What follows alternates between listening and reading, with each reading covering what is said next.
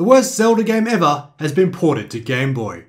Hello, my name is Brendan, and this is Sunday Quickie on Retro Game On. If you're unaware, in Sunday Quickie we take a look at events and happenings in the retro gaming world, and we do it in a way that's unscripted with, low production values. The idea is to try and stay on top of brand new news and serve it to you as it comes out.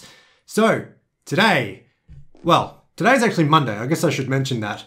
I slept pretty badly on Saturday and didn't feel like doing it yesterday, so I guess this is a Monday Quickie. I nearly said Sunday Quickie. It's just so intertwined in my brain. Monday Quickie.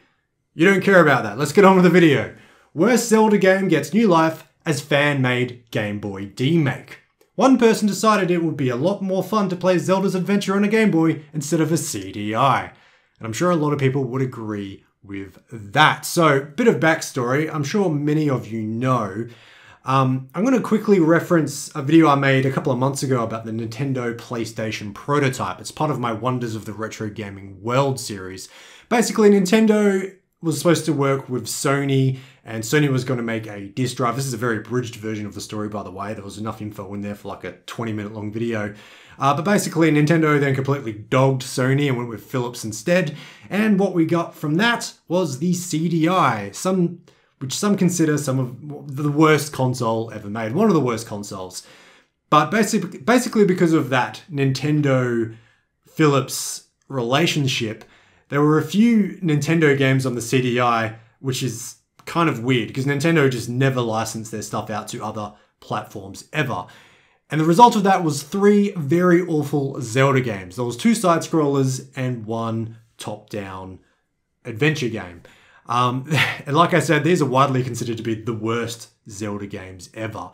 John Lay, who is this guy, he is a programmer from the UK, and he thought the 3rd Zelda game that was released, called Zelda's Adventures, there was something there, and he thought it would be quite fun to play on the Game Boy. So I wanted to, I don't have a CDI, so I was going to download a ROM. I was just going to be a bit of a privateer on the high seas and just play an emulated version of Zelda's Adventure, just so I could give you some side-by-side comparison footage.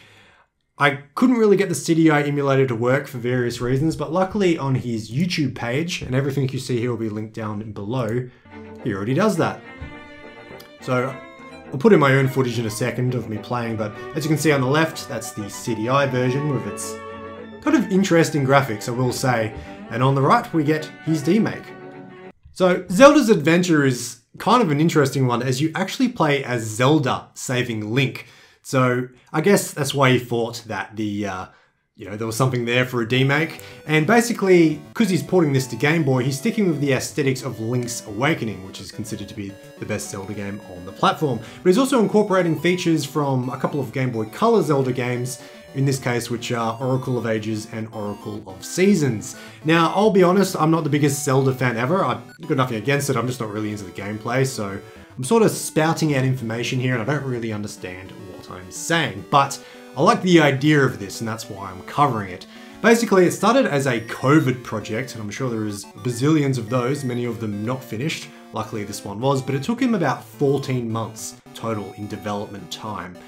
And it's a complete port of the original game, completely ported straight across, just obviously with Game Boy graphics. He made it in a program called GB Studio, which is a game engine specifically for making Game Boy games and maybe, or Game Boy Pocket at least. I was going to say Game Boy Color, but maybe not. Anyway, I don't know too much about that either. But basically, it's a game. It's designed specifically so you can export directly and play on real hardware. So I'll show you links and stuff to where you can download the ROMs later on and try. And I'd recommend doing that before Nintendo nukes it, like they do with every cool project like this. But basically, this will run on a real Game Boy if you have a ROM cartridge. He did have to make a few modifications though. I think GB Studio is reasonably limited. It is a free platform, but like I said, he is a programmer, so he made it work. He put in custom code. And it looks like he's made this entire game by himself, except for the music, which was farmed out to a composer called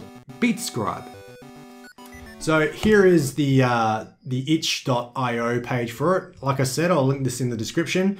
You can actually play this in the browser, so you don't even need to download the ROM and run it through an emulator if you don't want to, which is pretty cool. I guess that'd be Windows and Mac. I didn't try it. When I was looking at this on my phone, it did give a warning saying it might not work, but I didn't actually try. I probably should have. Anyway, I downloaded the ROM and it totally works. You can download it here for free, but you can give a donation for his work. Not that he would be able to sell this anyway, because as I said, Nintendo are very protective of their IPs for better or worse.